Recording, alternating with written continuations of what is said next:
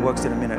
The other thing NMN actually did was we studied fertility in the lab, and one of the things that I'm convinced is that the ovary, being the first to fail in mammals, can be protected and possibly even reversed in its aging process. And there are a lot of women, I'm sure, in the audience who realize that having a career interferes with having a family, and it's sometimes too late. And so what we're working on are ways to improve fertility.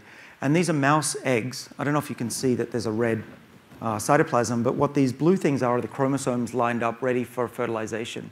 And unless your chromosomes are nicely lined up with the spindles in green to pull them apart, you're not going to have a healthy egg or an embryo that survives.